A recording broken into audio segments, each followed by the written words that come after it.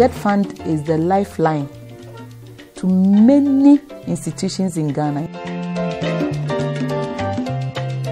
In fact, if you remove the Getfund projects out of this land, the land will fit for a football field. Without the Getfund, I don't think we would have been able to start the university in September. Getfund, the engine for the delivery of strategic facilities for the education of the citizenry nationwide.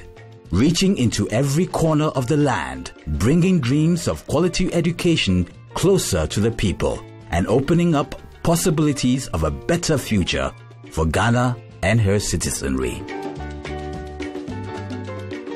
By the Getfund Act 581 of 2000, funding was to become available for the smooth operation of projects and programs of the Getfund.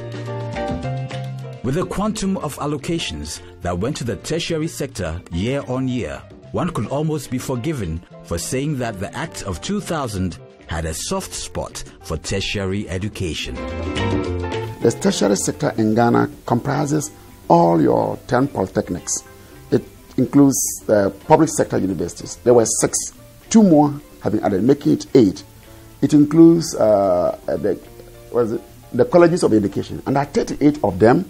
It includes Ghana Institute of Journalism and the Ghana Institute of Languages, and JIMPA. These are the tertiary level institutions. And the main challenges in many of these tertiary level institutions is just infrastructure.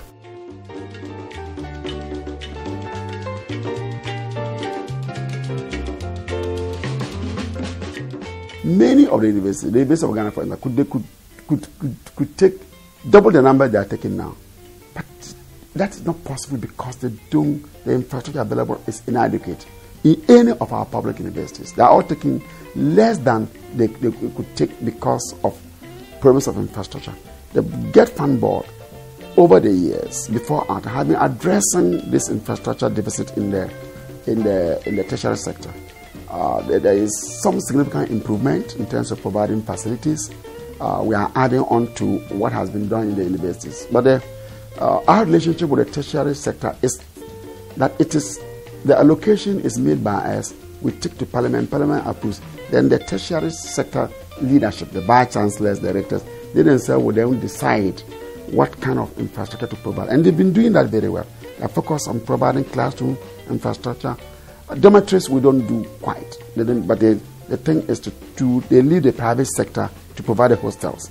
They use our resources to provide infrastructure that's more directly related to teaching and learning, which means classrooms and lecture halls and equipment for science and other things. Getfund has even gone to the extent of providing computers in most of our laboratories that we are using.